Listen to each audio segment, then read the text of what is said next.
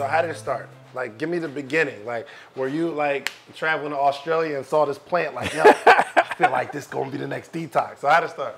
No, you know what? The way it started is that I got home from Australia. I was playing basketball overseas. I met a herbalist that I really liked, and he told me about his business. He told me about his product. I was like, okay, it's interesting. Let me try the product. I tried the product, had an amazing experience. We hired an herbal team. We increased upon the formulas. We started developing the business, and that's when we began to launch. It took us about 4 years to really master it.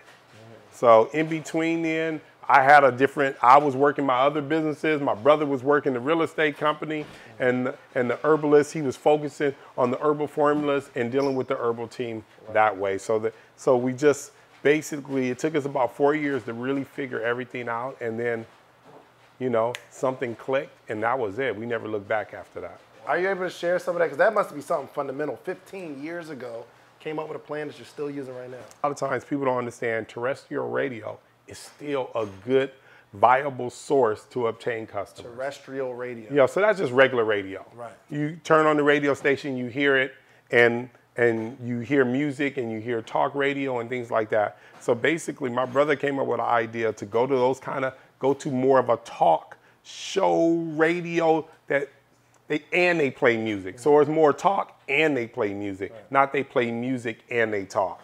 So basically in that kind of a scenario, you have a situation where people believe in the host. They love the host because they like hearing them talk about whatever they're talking about, whether or not it's Steve Harvey, whether or not it's Howard Stern. These have people that love them, that believe them, that trust them.